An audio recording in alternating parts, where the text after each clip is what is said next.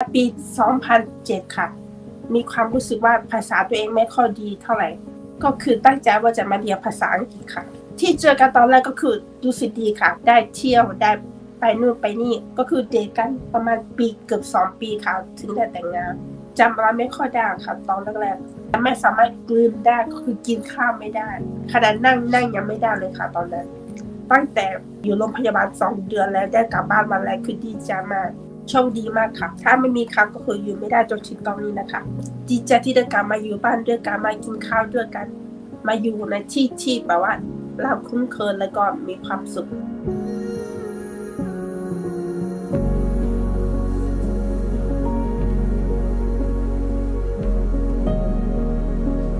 เป็นคนกาฬสินธุ์ค่ะจบมหาลัยขอนแก่นค่ะก็คือจบแล้วทีนี้ก็เริ่มหางานทำพอดีตอนนั้นทำงานเริ่มไปนี่หนอค่ะทำงานที่โรงแรมค่ะเป็นฟรอนต์เดสก์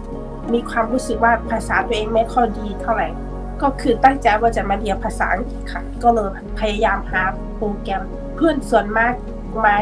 เป็นออแพกที่อเมริกาค่ะเพื่อนที่สนิทกันค่ะก็เลยชวนให้มาด้วยกันคือมาปี2007ค่ะ15-16 ปีแล้วค่ะอยู่ที่บ้านกับโฮสต์แล้วก็ช่วยดูแลลูกเด็กๆค่ะโฮสต์คือดีมากเขาจะแบบว่าลงอะไรก็ได้เขาจะจ่ายตังค์ให้หมดเลยมันอิสระดีแล้วก็มีเพื่อนสนิทเยอะที่นี่ด้วยค่ะจากมหาลัยด้วยกันที่มาก็คือได้เที่ยวได้ไปนู่นไปนี่ก็คือหาเงินเองใช้จ่ายเองไม่ต้องขอพ่อแม่แล้วค่ะ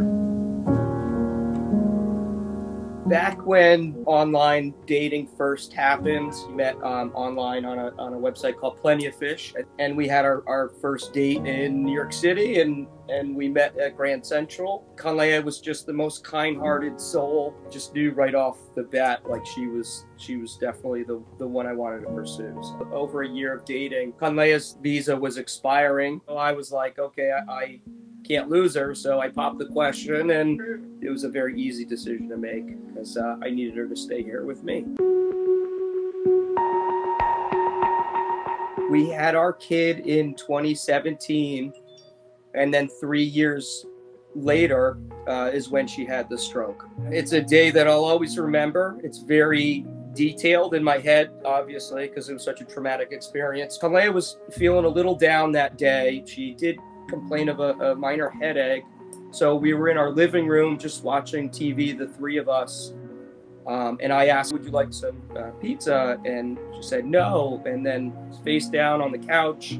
And I knew something was wrong right away, so I called 911. She was unresponsive. She was like looking to the left, and she had her arm up, and it was very hard to communicate with her. The ambulance came, they got her, they took her to the hospital. Couldn't leave my son. So I had to call my parents or somebody to come walk so I could go to the hospital. So I went there and nobody could figure out why 35-year-old healthy young mom had a massive stroke on the right side of her brain. They gave her some medication to try to unclot it. Unfortunately, that did not work. They took her to a different hospital where they had to do a procedure where they go up a main artery in your leg all the way up into your brain, and they unclotted it. She was recovering, and then 2 days later, she had another massive stroke, even bigger, same spot, and there was nothing they could do to unclot it because the brain was still swelling and doing its thing. So unfortunately, they just had to let it be. So it did a good amount of damage up there.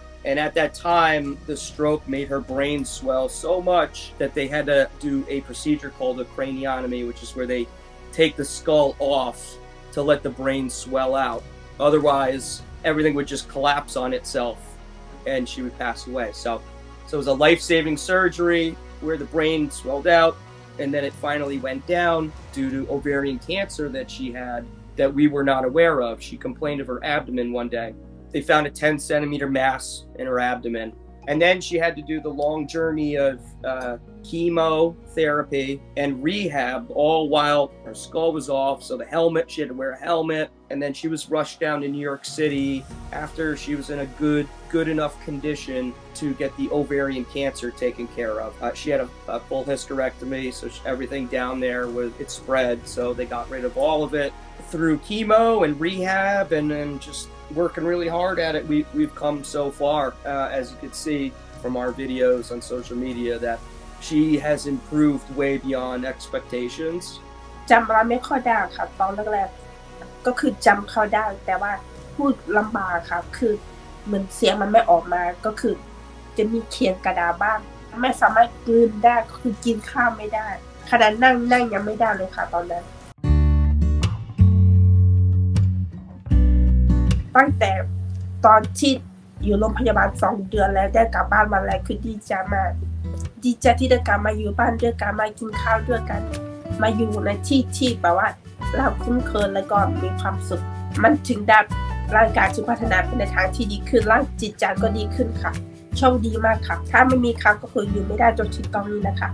เขาดูแลให้ทุกอย่างกลับมาบ้านดูแลลูกกับสุนัขด้วยค่ะที่บ้านพยายามกินอาหารดีๆนะคะรักษาร่างกายตัวเองค่ะคือตัวสุขภาพแล้วก็คนที่อายุเยอะนี่ก็ต้องแบบว่าน่าจะมีแพลนแบบว่าถ้าตัวเองเจ็บปวดมาแล้วต้องทำยังไง